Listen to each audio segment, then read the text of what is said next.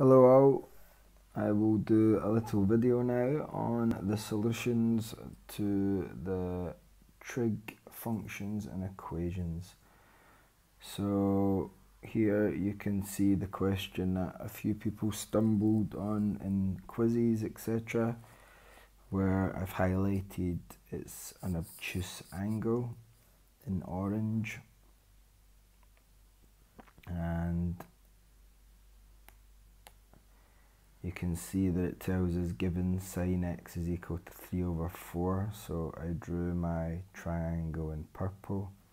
So then I used Pythagoras here to find the missing side of the right-angled triangle. Then, remembering my cast diagram, or the unit circle, you know that it's an obtuse angle, so the angle is going to be in here somewhere. So you've got to find the obtuse angle and not the acute angle, which, when you use cos, it's adjacent over hypotenuse. So if I know that that's √7/4 in the acute angle, over on the other side it's going to be negative √7/4. So that gets you 4 marks.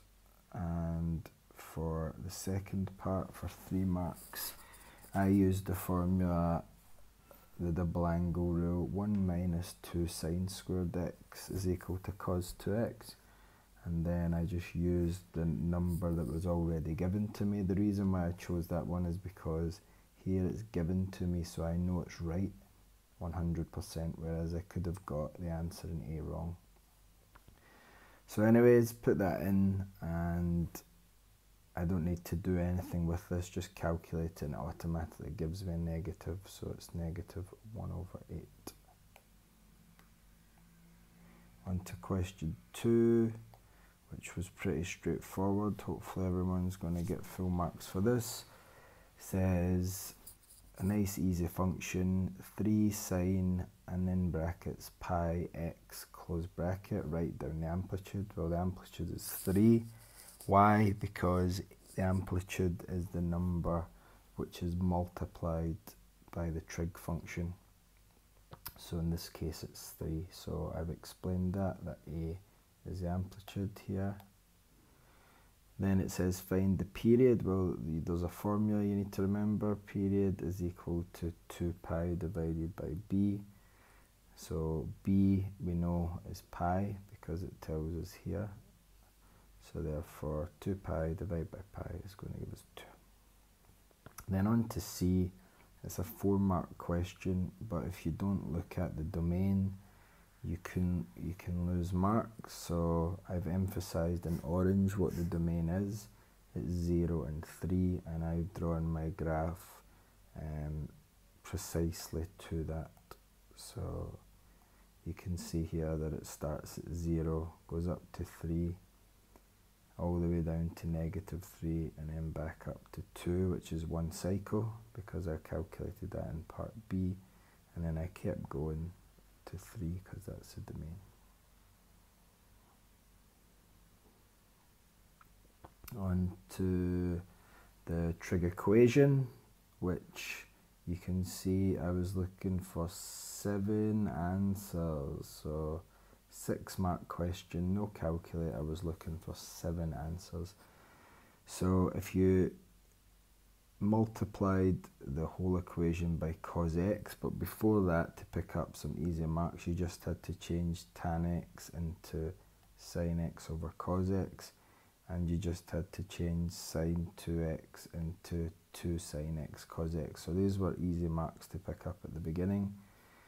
Then multiply by cos x here, which eliminates the fraction, so that cancels out this cos x, and then it turns this cos x into cos squared x. So I end up with sin x minus 2 sin x cos squared x, that's a squared if you can't see it, equals 0. Then I'm not going to rearrange it and then cancel out, because I want to find as many possible angles as I can. So I'm going to factorize, because I can see a common factor of sine.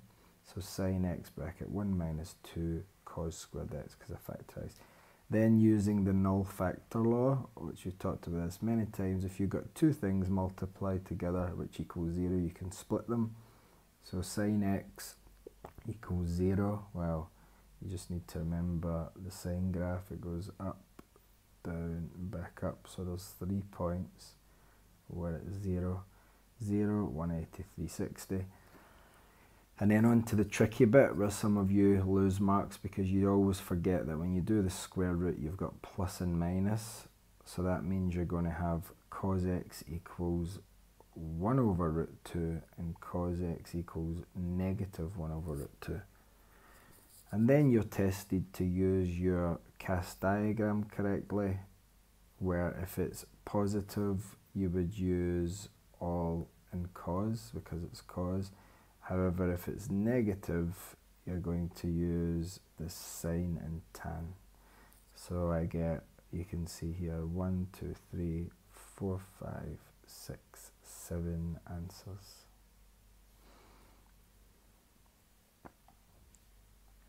On to calculator questions.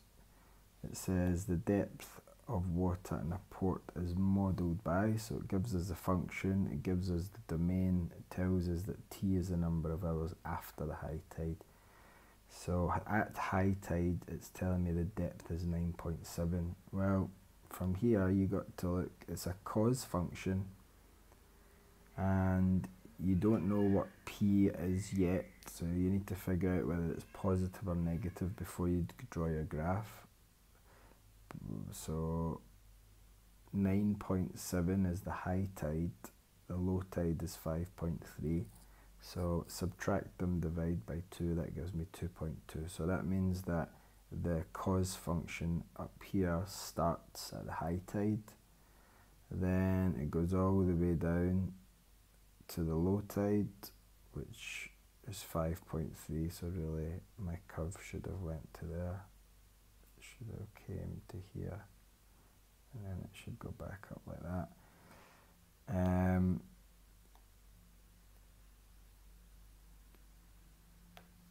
And the tricky bit is knowing that the period is 14 because it tells you that low tide, which is 7 hours later, so starts at 0. 7 hours after high tide, it's the low tide, down at the minimum, 7 hours. And 6 is half of 12, but it's 7, if you double 7, you're going to get 14. So that means it goes all the way back up to the high tide at 14. So we know that one period was 14, so that gives us a value of Q, which is 2 pi over 14, so therefore pi over 7. Then use the model to find the depth. So you could either put this into your GDC and show me evidence from the GDC that you've done it, or just plug it into the formula. So all I did was put 10 in for T and just pop that into the calculator and you get 7.01 to 3 significant figures. Very easy if you just use the GDC. Again here, just using the GDC, just testing your knowledge on that, so you can put the function in to the GDC and then just analyze it, or you can just sub it into the formula. So when T is equal to 3, you get 50 centimeters. What's the well, the amplitude is 30. You can see it here. The vertical shift is 80.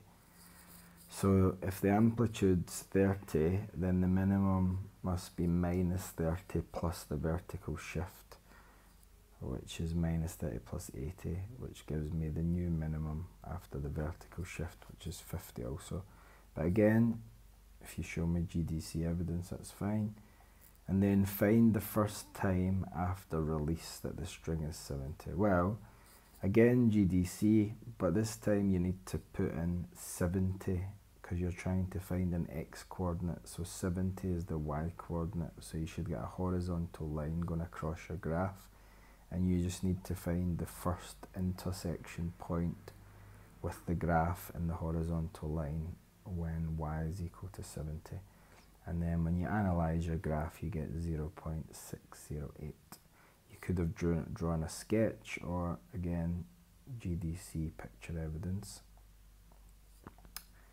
Now, calculator, again, last question, 3 marks.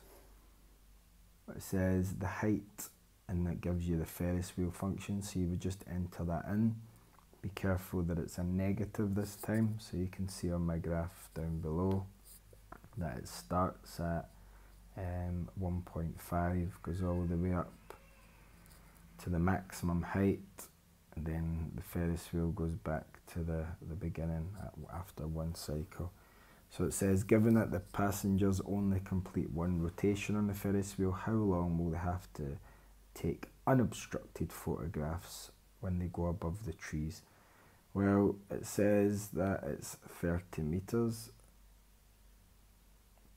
So we need to do the same thing as we did in part B of the last question. We enter y is equal to 30, but this time we want to find 2 intersection points, because anything under this area